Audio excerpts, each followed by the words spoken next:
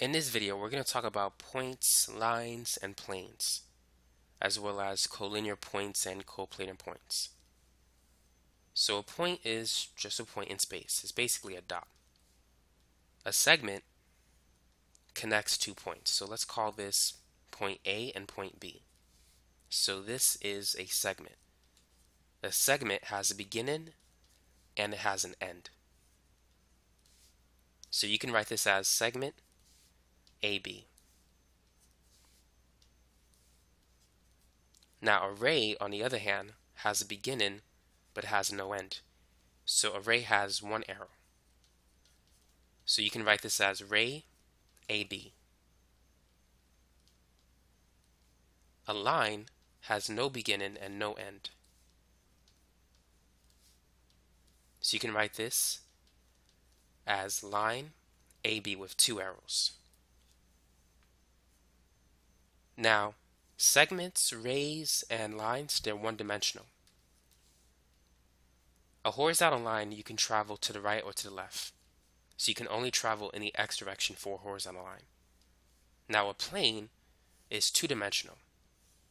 You could travel in the x direction or you could travel in the y direction. So a plane is flat as a pancake.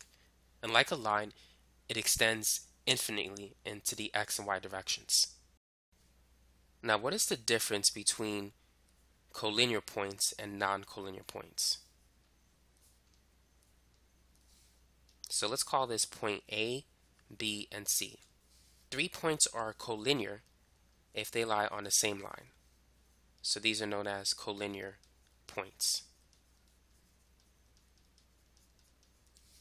Now, the other 3, these points are non-collinear because we cannot draw one line that connects all of them.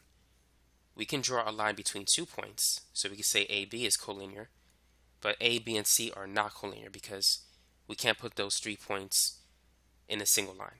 So these are known as non-collinear points.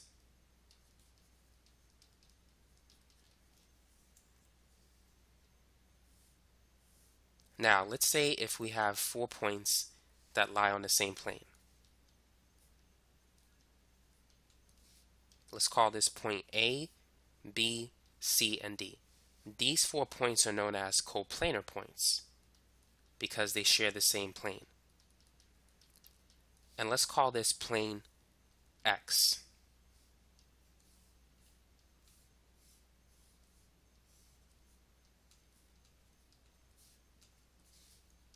Let's say this is A, B, C, D. So these 4 points are known as non-coplanar points because they do not lie on the same plane. A, B, and C lie on the plane, but D is outside of the plane. So if we call this plane M, we could say A, B, and C are located on plane M, but D is not on plane M. So those are non-coplanar points. Now there's 4 ways to determine the existence of a plane. The first method is 3 non-collinear points. There's always exactly one plane that can pass through 3 non-collinear points. So that's the first method. The second method is a line and a point. Only one plane can pass through a line and a point. So let's call this line M and point A. The third method is 2 parallel lines. Let's call this line L and line K. Only one plane can pass through 2 parallel lines. And so these 2 lines are known as coplanar lines because they lie on the same plane. Now, 2 lines that intersect also lie on one plane. So let's call this line R and line S. They intersect at this point, and so these 2 are coplanar lines. They share the same plane.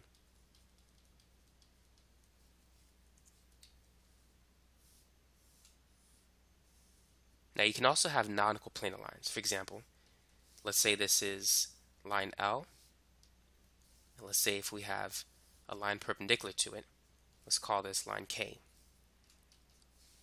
So line L lies on plane M but line K does not. So these are known as non-coplanar lines.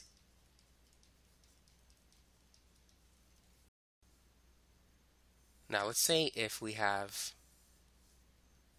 plane Y, and then we have these points.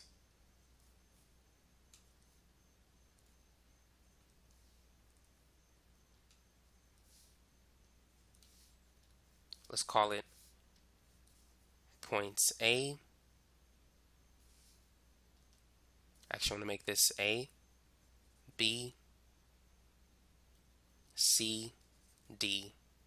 Let's say this is E, F, and G.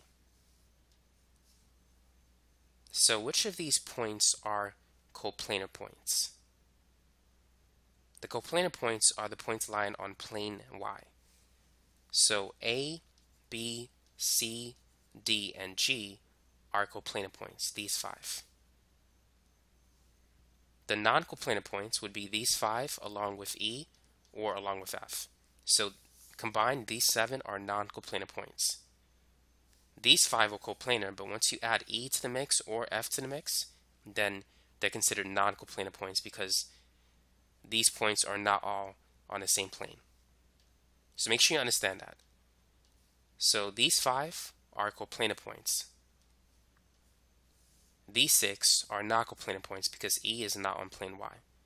And these 7 points are also non-coplanar points. Now, identify the coplanar lines in this example. So we could say that line CD and line AB are coplanar lines because they exist on the same plane.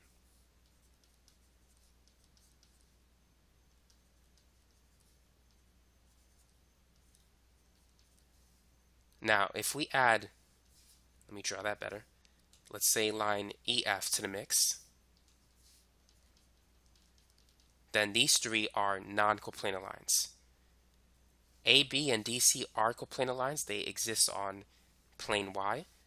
But all 3 of these, once you add EF to the mix, then it's considered to be non-coplanar lines. They don't share the same plane. Now, what about coplanar segments? Well, the answer will be the same as coplanar lines. So segment AB, which starts here and ends here, is coplanar with segment DC.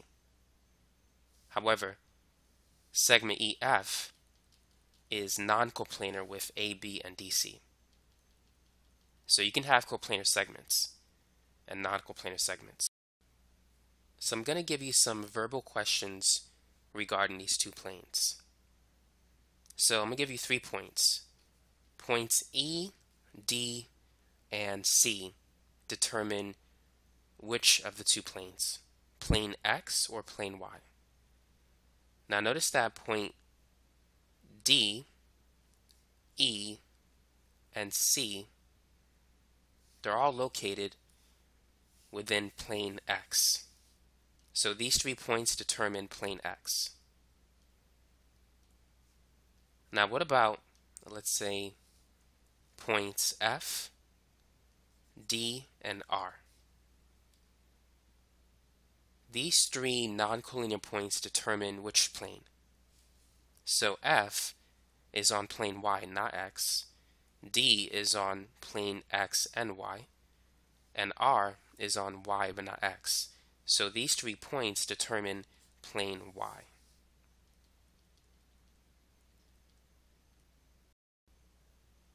So as we could see, it takes at least 3 non-collinear points to determine a plane.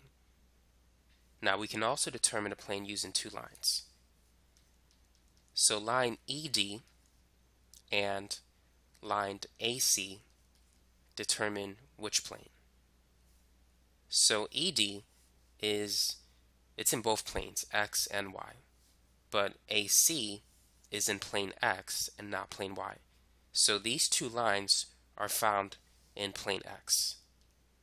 So X is the answer for this example. Now, what about line ED and line FG. These two lines determine which plane. So as we said before, ED is found in both planes, but FG is found in plane Y and not X. So these two lines determine plane Y. Now here's a question for you.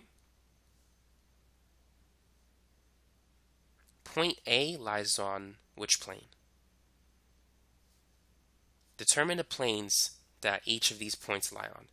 A, D, M, F, and so forth, and R. So R is found in plane Y. F is also in plane Y. M is found in plane X. A is in X. And D is at the intersection of X and Y. So we can write X and Y for D.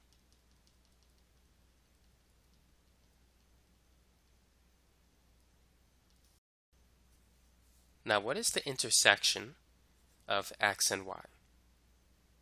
So the intersection between plane X and plane Y is a line. And notice that line ED is found at the intersection of these two planes. So the answer for this is line ED. Now, line ED and point A determine what plane? So ED and point A, they're both found in plane X. So it determines plane X. Remember, if you have a line and a point, they determine only one plane. Now what about line ED and let's say point F?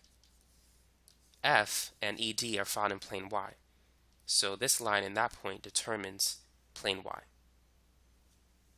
Now which points are coplanar with A, B, C, and D?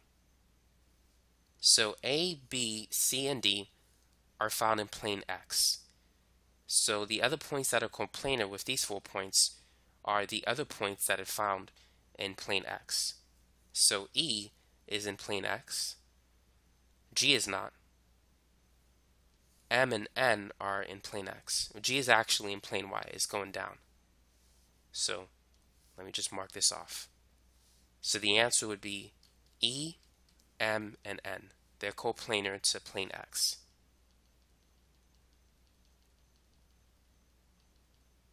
Now, which points, oh, by the way, the other points are non-coplanar to it. So like F, G, R, and S are non-coplanar to A, B, C, and D. Now, which points are coplanar to F, B, and G? So F, B, and G, they determine plane Y. So the points that are coplanar to these 3 points are the other points found in plane Y. So E, D, R, and S are found in plane Y. So now which points are non-coplanar to F, B, and G? So which points are found in plane X but not in plane Y? So A, C, M, and N are non-coplanar to F, B, and G.